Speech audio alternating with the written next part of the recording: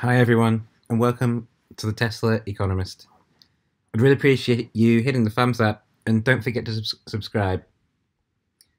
Firstly, I want to start with a disclaimer that I'm not a professional financial advisor, and that these trading tactics that I am about to explain to you are very risky, and you could actually lose everything that you invest in it doing these strategies. I just want to tell you about some of my experiences. I'm not in any way recommending them. I'm also a long-term Tesla stockholder, and I don't sell any of my stock. However, I keep up to date with the company regularly and just want to use this knowledge to trade as well. So 1,000% or more returns. 10 times your money in just a few months. Yes, I've achieved this on numerous occasions, and I just wanted to share them with you. So I guess your instant question that comes to mind would be how? How did I make such incredible returns and so quickly?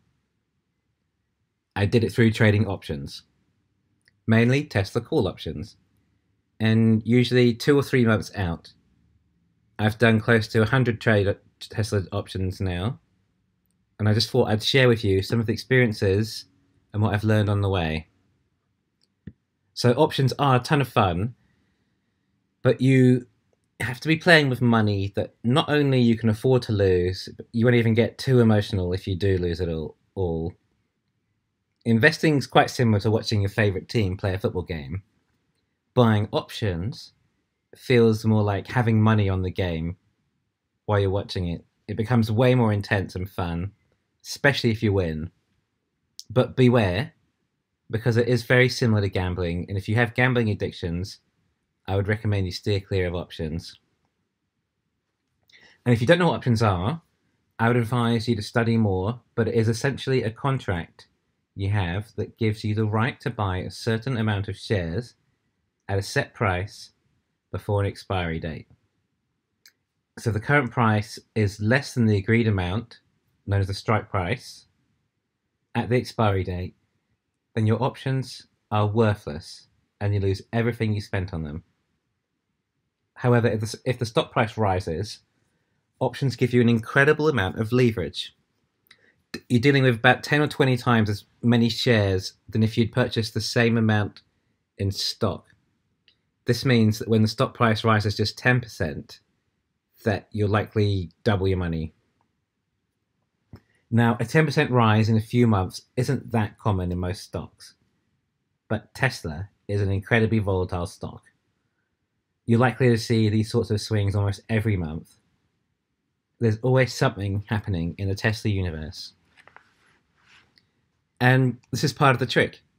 There is always something major happening in Tesla.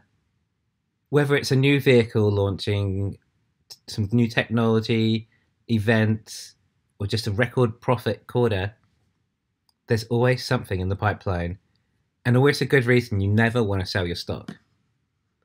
So all these factors affect the stock price swings. The trick is to wait for some big event and buy options prior and sell them after the event. Simple and easy, right? Of course not. So many of Tesla events have had such big build-ups that the events are baked into the price, if not overbaked. Then the event occurs and the stock price actually drops. So how do you make money then? Well, I used to try this method and the events were spectacular. The products that would be released are revolutionary and life-changing, or have the potential to make trillions of dollars, yet the stock price goes down. This is also a common occurrence with Tesla. Really, Elon would tell us that all the potential this company has, it would blow my mind. For example, the idea of a robotaxi is so impressive that you'd have expected the stock to double the next day. Yet very little happened. There are also times when the stock just gets slammed. Suddenly, the press will be having a field day with some negative articles about Tesla, and the stock will start to dive. In addition to that, sometimes the stock just naturally goes down, and it could drop significantly, like perhaps 20% with no good reason. It's a very unpredictable stock, basically. So, how do people trade it? Well, there are Wall Street professionals. They use all sorts of heuristics to judge when to buy and sell a stock. Their math skills are extraordinary. In other words, I'm not going to be able to compete with these people. So, how do we differentiate ourselves? When I first started trading options, I bought whenever I thought the stock price was cheap and sold them to make a profit whenever it got higher, buying low and selling high. I worked out that I'd made about twice what I'd started with after a year of trading, and most of that profit was just from one big trade. So basically, I was more or less breaking even. But it was a very loose strategy of me thinking I knew when Tesla had hit its highs and lows. So I improved my technique in case it got even lower. I used dollar cost averaging with my options. I'd wait for it to feel particularly lower than normal, and I would buy an options contract. Then if it dipped perhaps another 2 or 3%, I'd pick up another. And then if it dropped again, one more. I never bought more than 3 times. It wasn't a rule or anything, but I thought 3 was probably enough to have. Despite this, it was always such a shock when it would keep going lower and lower after I bought options. It was truly unbelievable at times. You might say, then why didn't I buy even more when it kept crashing further? Well, hindsight is very easy, but when your entire stock portfolio is crashing, psychologically, it's hard to put money into it. And that is one of the tricks of a good investor, buying on the dips. So I was becoming fairly proficient and experienced with options, and Tesla as a company. There were some times when I was worried that Tesla stock might break out suddenly. Yeah, I didn't have enough money at the time available to buy enough stock in case I missed out. So I would lock in the price with some options, and if they took off, then I was hedged. It was some of these options that really started to run.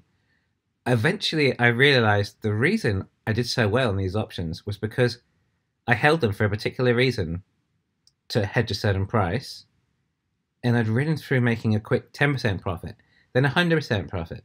I didn't take it. I kept going and going, not being distracted by the quick profits. And eventually, it would often reach over 1000%. And these, I was buying out of the money options as well, which is why the return was much better, as they're cheaper. So I'd look for a reason that I would essentially think I need to lock the price in now, in case it jumps. And then if it jumps, be able to hold on through the ride. I would do this by applying odds on various scenarios. This is known as asymmetric investing. If you apply a 30% chance of making 10 times your money, then it's a good return, as long as you can make enough asymmetric investments to increase your odds of actually hitting the return. An example was Battery Day. Now, there were 4 really big events coming up: record deliveries, Battery Day, S&P inclusion, and record profits. All of these events were a big deal, but to have 4 within the space of about a month of each other, well, this was too good to be true.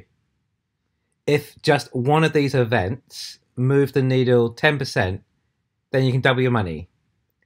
But to have 4 shots at it, then what could go wrong? So, what went wrong? There was a 5th event, believe it or not. Tesla suddenly announced they were going to split the stock. A stock split actually makes no difference to the company in any possible way, yet the split raised the stock price crazy. The options were up over 1,000%. But it was early. We hadn't had the S&P inclusion or even Battery Day yet. It would be silly to sell the options now. But the S&P inclusion didn't happen. So that took a lot of the air out of the bubble, and suddenly I was only up about 300%. Okay, so one extra event that increased the price but my first strike with S&P. But Battery Day would come and save the day. And Battery Day was mind-blowing. So much better than what I could imagine they would achieve. Yet the stock actually goes down. So all these events were fails when it came to the stock price. During COVID, the stock had crept back up to $800 after its COVID low. And I had a target number of stocks that I wanted to reach in my portfolio, but I didn't have enough money for all of them at the time. So I bought some options, and they were really expensive. Just one contract to lock in 100 more shares.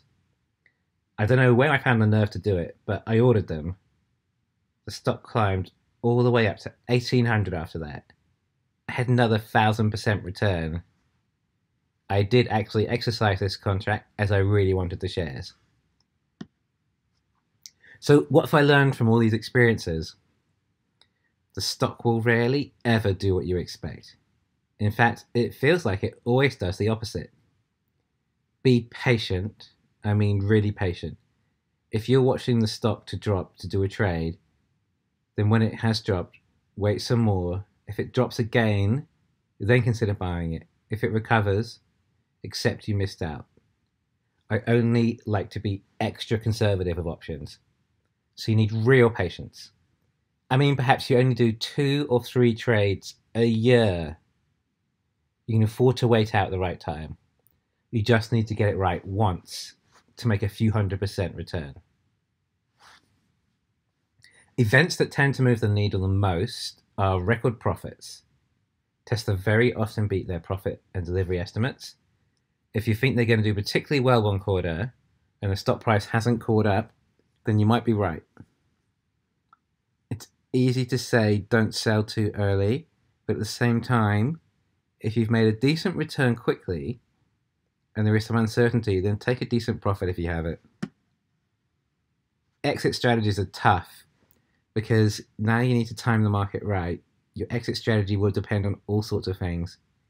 If there are any events upcoming, then factor in the chances you think it's impacting the stock and the price not already being baked in, or has a stock just had a good natural run and you don't feel it's about to crash back down. It's very easy to have a plan, but when you've actually doubled your money in a few weeks, your emotions are likely too strong to stick to any plan, and your initial plan didn't have all the information that you do now. So have a plan, sure, but also be willing to update your plan in real time if necessary. So the one thing it seems that all my biggest gains have in common, I bought them for a particular reason, and I saw that reason through, rather than just buying them low and seeing what might happen. If they went up a bit more in an event, I made the biggest returns holding on until the event, rather than selling during the build-up. The build-up could have been 100 to 200% return, but then to get 1,000% return by holding on, it means you can be wrong the next 10 times and still break even. I'm also currently holding options, waiting for the S&P indexes to start buying them up, as I'm interested to see how that will go too. So we'll find out.